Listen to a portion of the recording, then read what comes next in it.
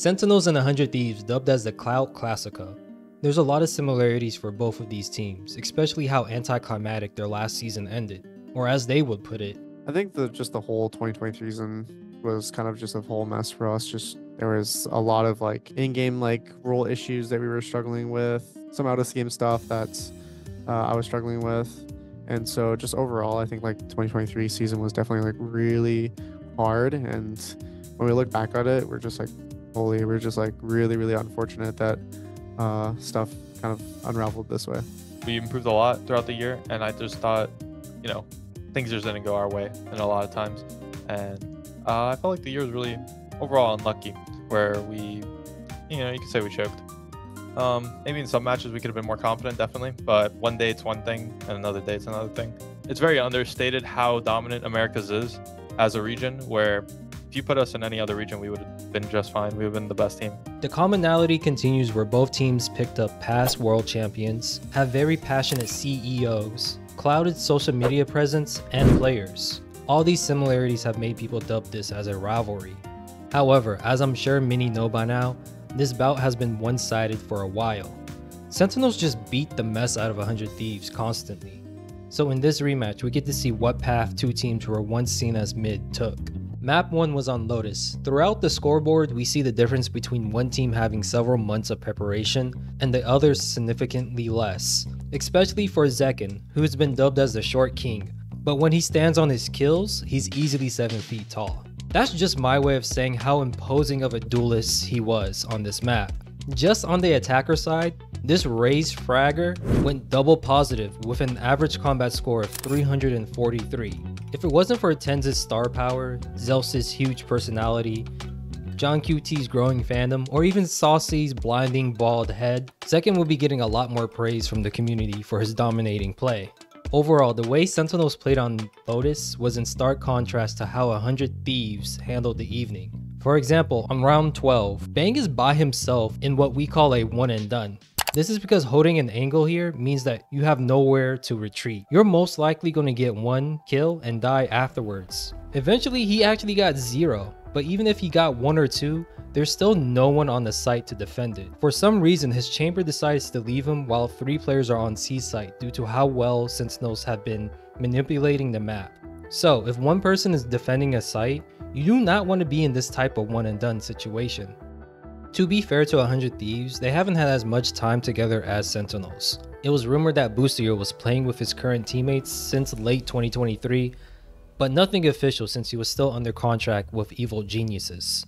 Sentinels, on the other hand, have been cooking up schemes and game plans with their current lineup in off-season events, which are basically the equivalent of public scrims with stakes. Kinda like how earlier in that round, they basically worked the whole map to get info by first showing presence on C, then A, followed by B site, and eventually A again. This way of getting info bleeds a lot of clock time, as well as tests the other team's patience and mental fortitude to hold a site. Rounds like these just show the difference in mid-round calling between the two teams. However, it was a different story on Vine. I noticed during map selection, Boostio was kinda surprised by Kaplan's pick, and we can see why on round 8, where he uses Gecko's ult to get Sentinels to bite on the A fake, where they ultimately end up committing more players too. And since the teleporter opened, the rest of 100 Thieves knew that there was one less player on B site. Also, the great thing about Gecko is his ability to pick up most of his utility, so he can use it again, which he did on B site, which helped him get this kill on Sky and Guarded. Bassi is on an island, isolated, tucks to the corner, and Thrash is going to be meeting him, detained, not a chance. This round as a whole kind of shows you that Gecko may be the superior initiator on Vine when going against Sky, because he can do everything Sky can, but multiple times in a round, especially flashes where Sky is now permanently stuck at a maximum of 2 per round. However, unlike Sky, Gecko has the ability to defuse with his utility as well, which is how they won this round, by Wingman halving the bomb. Bench is going to be cleared now out towards Showers, and yeah, that time pressure becoming an issue. You hear the molly landing at the feed. Okay, half on the defuse. Oh, Wingman! The molly missed! Half on it, push them back. It's all down to Zeltis, but there's 4 players left, and there's already half on the defuse. It's essentially a round win. Zeltis, you have to spray them all down, and it's just not a chance. Not a chance. 100 Thieves. He uses Thrash to throw fakes a couple of times throughout this map too. one of which ended with him showing us a masterclass finish. Here's the footsteps, doesn't know where they are exactly, but strikes correctly. Round ended. What a clutch to end the half for our Gecko cosplayer here, defending world champion Boostio. However, I do have to mention this is the first time I've ever seen someone commit a Thrash Rosa. Overzealous. It's a 2 versus 2 with the rifles here. Boostio, he's sending Thrash into the mix. He wants to try and get that detainment, but he missed it. That's to cancel it. This is chaotic. Overall, with the help of Boostio's brilliance, 100 Thieves were able to take map 2. Now for Split, which both teams played in their previous matchup. 100 Thieves absolutely dismantled the Leviathan, but rewatching that match, a lot of those rounds just felt like a brawl. While Sentinels' previous match was a little bit more structured, until Sadak went absolutely nuclear towards the end. And looking at these team comps, 100 Thieves not having a Sentinel really hurt their ability to gather info on the defensive end, which might explain why Sentinel's stats are far superior when comparing both teams' defender sides. Also, Asuna struggled a lot too, where he had 0 first kills and 6 first deaths. Very reminiscent of how Quick struggled against them too. I want to point this out because I saw a lot of people saying Asuna is bad on Raze, but I kind of disagree. I think Sentinels just live up to their org's name very well by having a tough split defense, whereas 100 Thieves defense was a bit more lacking. Round 8, Sentinels were doing the same type of trickery that we saw on Lotus by getting the defenders to rotate, and therefore leaving only one 100 Thieves defender on site. I don't know what it is about 100 Thieves players love holding a one and done when they're the only ones left on site, but hey, hopefully they will learn after this match. If there's only one person holding a site, I personally would prefer them to be in a place where they can get a kill and retreat, so they can retake with the team rather than just retake with less players. Shoot, just showing presence or even throwing a mosh pit from a safer angle could slow down the other team's entry. Even if you don't know where everyone else is, this could give you enough time to bring at least one person over so you're not by yourself. Despite these mistakes, 100 Thieves were able to take back the lead. It's going to be hearing them drop down now, making that information known. Bang. Weaving in and out backwards here. Celsius unable to get the half on a defuse. That's the pull, the benefit of all of this. Vulnerable, no, how does he win that? And now the wall working against him in his face! Cryo! That is disgusting work!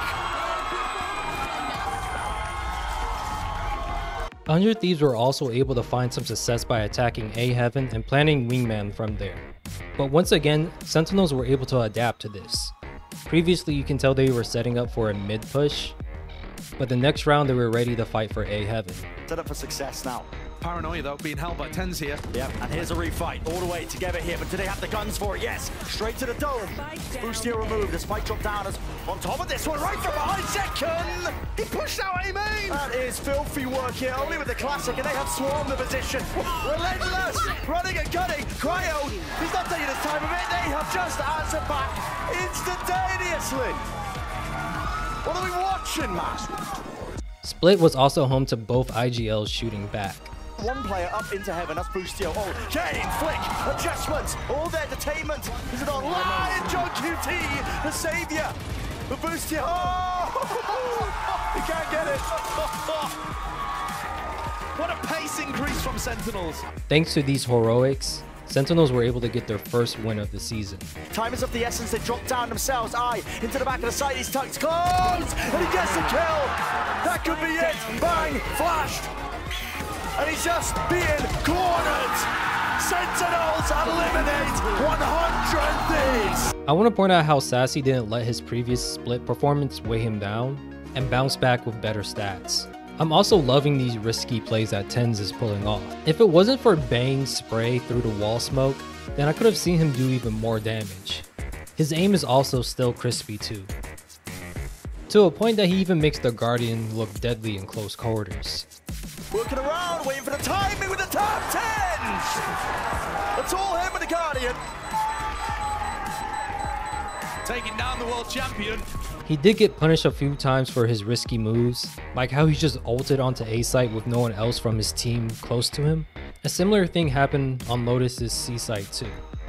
But hey, that's just the price you have to pay because when it works, he looks like a genius. I can also tell Sentinels are drawing up plays to make his pushes a little bit less risky too.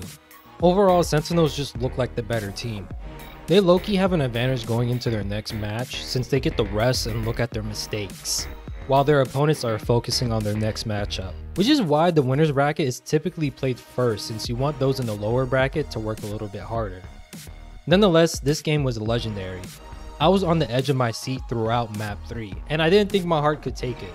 It's always fun watching these teams go at it. I also want to point out that Busio showed everyone that his last year run was not a fluke. If the rest of the 100 Thieves players can follow his leadership, as well as EG's old assistant coach philosophy, I can see them slowly having a zero to hero run similar to Evil Geniuses last year. I have high hopes for Sentinels to move on, especially if they face Leviathan. However, if it's a rematch between Loud, then I would be sweating a little bit more. As always, throw a like for the video, it helps the channel a lot. Stay safe, and I'll see you guys in the next one, where Team Skins should be out by then.